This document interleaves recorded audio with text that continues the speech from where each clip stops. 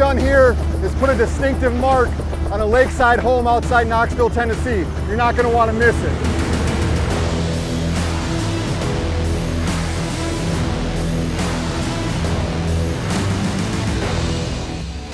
So we've made it to phase 3 on the Smoky Mountain Showcase, and we sourced a couple of Knoxville's elite hardscapers to help us out with it. We're ready to get going on day 1. Today we're starting the Tri-Star turnaround. Center stake will lead us around. We're gonna cut everything out, over excavate a couple feet, obviously. So we're gonna be bringing in some large boulders again, some large outcropping, and cutting this back and building a couple terraces in order for us to start to excavate and get ready for the pavers.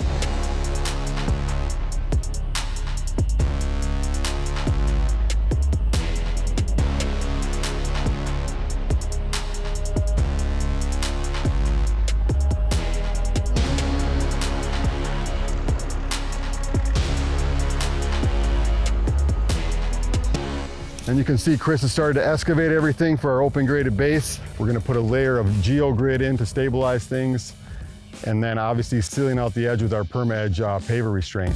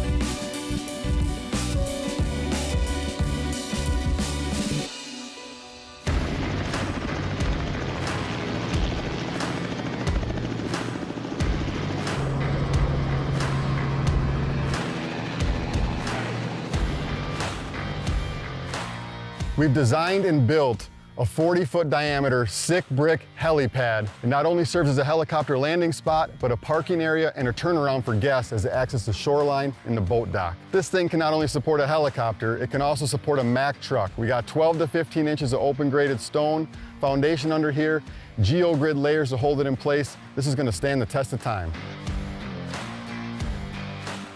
So the concept for this build came from the Tennessee state flag.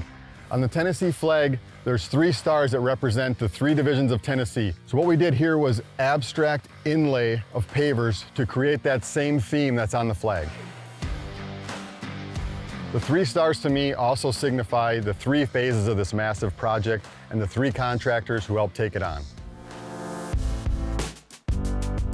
The first thing we did was bring in a European-inspired cobblestone for the main surface. We used Unilock's quartz stone in the Belgian blue color to give us that blue from the Tennessee logo. We come out here with our Brussels XL in the limestone to give us that white banding. We then brought that same contrasting color from the border into these stars, and then we contrast that with the red from the town hall.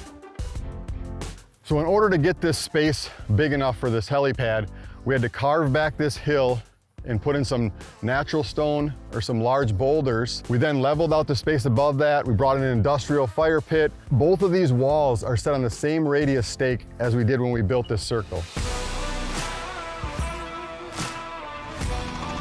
What a fun and exciting build. If you guys have any questions or comments, be sure to leave them below. I gotta get to the next project.